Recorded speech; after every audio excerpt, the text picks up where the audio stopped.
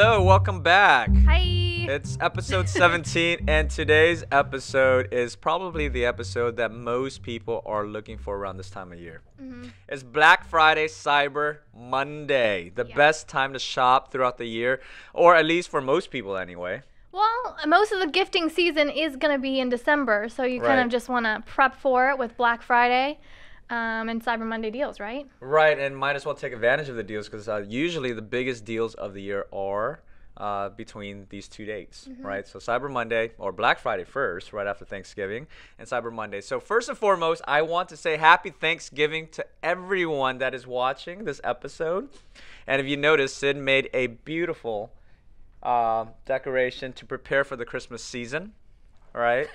We are in the Christmas season full effect. So if you are ready to shop for those that you want to provide gifts to during Christmas, then this may be the time to actually take advantage of it. Yes. Right. Let's dig into it. All right, so Cyber Monday, Black Friday, Cyber Monday. I want to first and foremost take a few, go over how it originated with Black Friday. So let me go ahead and read this thing for you on Wikipedia. It's Black Friday is an informal name for the day following Thanksgiving Day in the United States, the fourth Thursday of November, which has been regarded as the beginning of the country's Christmas shopping season since 1952. I had no clue. And there's a reason why, because it was not widely recognized until the early 2000s, which was around the time that I actually started to recognize Black Friday, and I actually stood outside and waited in line and those type of things. So it was actually a fun one. Technology comes into play, and that's when you get the hearsay from people rather than just like word of mouth. Like, hey, there's a big sale going on within your communities. Now you can actually communicate online, through Facebook, through all social media platforms, and say like, hey, like, you know, we have a big sale going on over here, head over. And so now you know where to go to go save for these things. That makes complete sense because, before technology, obviously, is all word of mouth. Just like, if you were to go to a good restaurant, they'll say what to order and those type of things. Nowadays, you can just go on Yelp and kind of figure it out yourself, right? So that makes a lot of sense. Now, Black Friday has routinely been the busiest shopping day of the year since 2005. Matter of fact, in 2014, spending volume of Black Friday fell for the first time since the 2008 recession, which was amounted to $50.9 billion spent that year. They're basically saying that the reason why they think Black Friday sales dropped, they as in Wikipedia, this article on Wikipedia here, is because of something called the Christmas creep. A lot of companies nowadays are actually discounting throughout the Christmas season as opposed to waiting just on Black Friday alone. So more people are shopping before, after, because the deals are getting better and better, and they don't have to actually wait for that day and have to deal with the chaos and all the chaotic events. That is smarter, and it kind of like takes away all of the, I guess, violent things that may happen during just that one specific day. It just crams everybody into a very limited space. Right. And everybody's fighting for very similar things. And I would have to say this. Obviously, during the Christmas season, it's a season of giving, right? And people do sometimes feel very pressured and anxious around this time. So if they are waiting for this specific date to get a good deal, there is definitely a lot of anxiety built up. Yes. So let me go ahead and share a few stories on Black Friday. So I'm sure anyone that has been living in the United States for the last 10 years or so that have followed up on the news on Black Friday, I'm sure everyone has heard these crazy stories in their hometown or within the same state or what have you. But let me share a few stories that are pretty out there. So in 2008, a crowd of approximately 2,000 shoppers in Valley Stream, New York, waited outside for a 5 a.m. opening at the local Walmart. As opening time approached, the crowd grew anxious, and when the doors were opened, the crowd pushed forward, breaking the door down. A 34-year-old employee was trampled to death. Jeez. Wow. I can't imagine what it was like to be that person who opened the door. They must have really ran. I mean, how do you get trampled to death unless, there are, I guess 2,000 people running through the doors. I mean, to me anyway, if it was me, I would try to help the guy up. If I saw him, like, why would you continue to just keep running over him?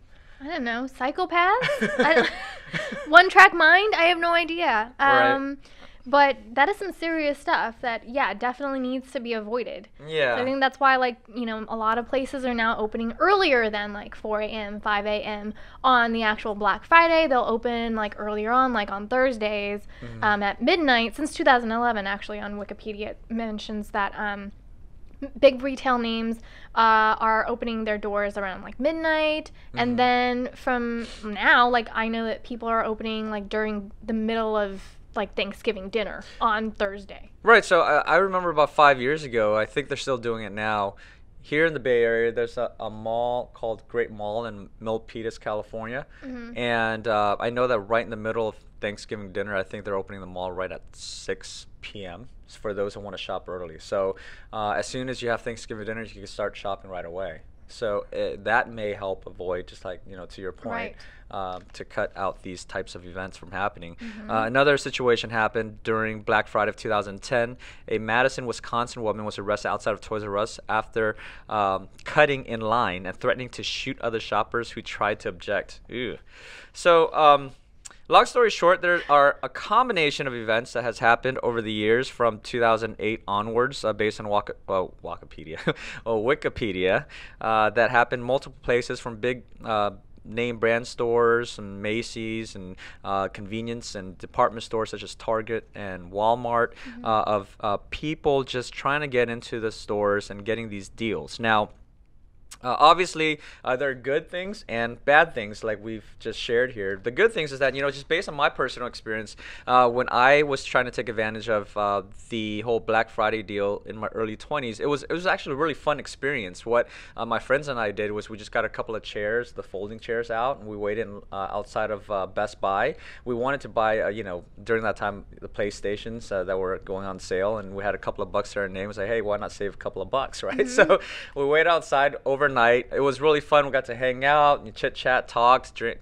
maybe a couple of cups of hot coffee, and just really wait outside. And when the doors opened, we were able to take advantage of the deal. So there are a lot of good things, and most of the times these scenarios are very rare, right? So this is like one scenario, two scenarios out of the whole year in one location of the entire United States. So it's not like these things happen all the time. Right, so, because usually you're just shopping and then there's like a minimal amount of people, and you're not crowded among the rest of society, which also includes the crazies with the normies and the less so normies. You know, like it's just like it's everybody is compacted into this whole space. So it would be best to avoid all of those things. And I did go to a few Black Friday sales at the mall with my sisters a few years back, and just to see what it was like, and if, you know, waiting for the deals were worth it to get in line for, and everything like that.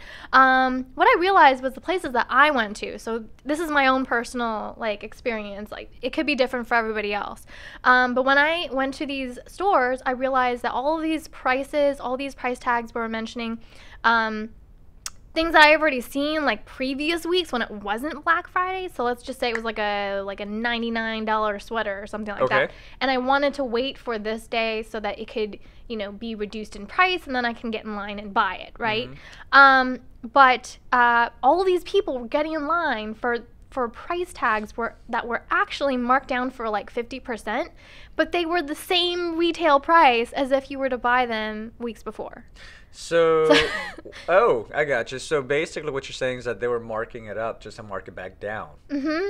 To make, well, yeah, I guess from a psychological standpoint, people just want to feel like they're getting a deal. Yes. But to your standpoint, I mean, I guess you knew the prices. Right, exactly. And so I was like, oh, this isn't worth it for me. And also, yeah, I understand that, like, from the retailer's point of view, like it's a way to get rid of the, you know, the seasonal stuff. It's a way to have people have the incentive to buy these things, but it's not super fair for people who's actually shopping for it. Yeah, trying to get a deal. Who's trying to get a deal. I gotcha. I gotcha. So I guess it's important to be smart with what you're with who you're shopping with and how you're shopping, and to be aware of the prices if it fluctuates, right? Yeah. So it makes sense. Now, so let's move on to Cyber Monday.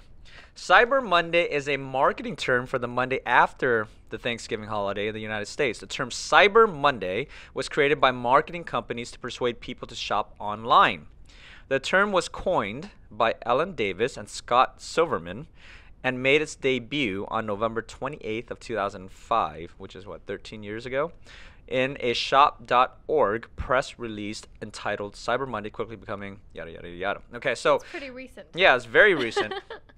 And matter of fact, well, look at this stat. In 2017, Cyber Monday online sales grew to a record $6.59 billion with a capital B, compared with $2.98 billion in 2015.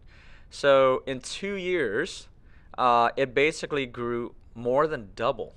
In 2 years. Wow, that's amazing. So I guess a lot of people are taking their shopping online to Cyber Monday, which makes sense. I'm gonna be honest with you. I mean, We're partial. I try not to be. Right. Obviously, just like our F&B Geminar, I try my best to be as neutral and biased as possible. But the fact of the matter is true, for myself included. Obviously, we run an online business here at Fire and Brilliance, but I do shop other things than jewelry, and I tend to. You do? Yeah, I tend, and my family tend to shop online more and more year over year to avoid the things that I had just mentioned from Black Fridays, and to avoid the headaches, or to not have to wait for the lines and the chaos and the headaches, and may potentially not even be able to get the things that you want because it will be sold out. Sometimes you get a better chance of just doing it online. So I guess for us, online shopping has a few more pros. Right, and it gets delivered to your door. So I mean, how much better does that get? But, that's true. But that's my opinion. Same. So opinions. We're spilling the tea. So. All right. So now, with that said, I'm sure you guys have been waiting. As promised from our previous episode, or previous episodes, we had mentioned that we're going to talk about what here at Fire and Brilliance will offer for both Cyber Monday and Black Friday. Although Cyber Monday is usually dedicated for more businesses like ours, an online jewelry-based company, we do have Cyber Monday and Black Friday deals every year for the last 3 years. And I'll tell you this, so make sure you hit up the website and take a look at our promo codes page. You could find the link directly from the main page. There should be a box with that will advertise our Black Friday and Cyber Monday deals. Okay, and it's going to be on separate days, so make sure that you click on it and go back to and revisit the site after Black Friday. Okay, there's going to be a bar on top of the website where you can also click on it to find that page. All of our promo codes will be on there, and it is limited based on quantity worldwide. Okay, and first come, first serve. It is first come, first serve. I want to emphasize that, and I want to provide all of our YouTube followers, IG followers, and everyone that's been following us. I really appreciate it. Here at Fire and Brilliance, we really appreciate you guys for following us. So if you've been waiting all year for this moment to take advantage of our deals, this is the time to do it. But keep in mind, it is first come, first serve. Yes, these are real deals, guys. These are real deals. It's limited. Okay, so if you're going to use it, then make sure you shop the website first before you do it, because these codes are live as soon as after midnight hits. Okay, so on the day of Black Friday, on the day of Cyber Monday. Now, we've had many situations in the past where our customers have contacted us the next day and said that the promo codes didn't work. Well, if you receive an error message, it only means that it's been used up, because this is available to all customers worldwide and it's limited in quantity. So, right, and they go really quick. So you want to be there ready to press that button, and you don't have to reduce time from spending with your family doing this. You don't you don't have to get in lines and accidentally get trampled over. You just have to be there for that quick few minutes, and then you're done, and then you can find out whether you got the deal or not. Right, and to Sid's point, as what she was saying earlier when she was shopping in person before, and a lot of companies, and definitely do your research. Even if you don't shop with us and you shop with other companies, or you shop other things other than jewelry, make sure that you're checking out the prices prior to these deals, that they're not just marking it up just to provide you a discount so they could sell at the same price. What we're doing is that we're not marking it up, okay? For us in the jewelry business, the only time we're ever forced to mark things up or down for Fire and Brilliance anyway is if there's a huge fluctuation in material, which means gold prices go up a lot, silver, palladium, platinum, diamonds. Right, and this is not just for us, it's right, for the whole it's a whole industry. If the cost of material goes up, then we have to, obviously we're in business, we have to make a profit to stay alive, right? So we have to fluctuate based on the market. But if the prices of material is relatively stable, then we do not mark it up, right? So for us anyway, these prices are not marked up just so that you could get a discount code to mark it back down. These prices are real deals, so if you check out the promo codes, you can apply it and get those prices down and save instantly. So here are 2 tips for you when you do shop for Black Friday and Cyber Monday deals, especially if you buy online. Again, number 1, I want to reiterate that point, is make sure you know the prices so you're actually saving. And it's a real savings and not just someone that's marking it up just so you could save it to be marked down. The second tip is if you're buying online, make sure you shop ahead of time before these promo codes are live. And the reason why I say that is because, let's just say, for example, if you wanted to buy a classic 14K yellow gold solid 4-prong ring with an 8mm round brilliant cut 2-carat fab moissanite stone, and that's exactly what you want. Don't wait until 12 o'clock to add that to your cart. Add that to your cart first. Yes. Put the promo code in the box first. As soon as midnight hits, you want to purchase and check out right away, because there are thousands of other people doing the same thing. Yes. So we can't provide them to everybody. We have to be fair to ourselves too. Right. And so we're providing as much as we can to you guys. I just want you guys to be at the front of the line. Make sure that you guys are, and then you're all good. Absolutely. And to her point, it's true. We can't just make it unlimited, because these deals many times are less than the cost of doing business.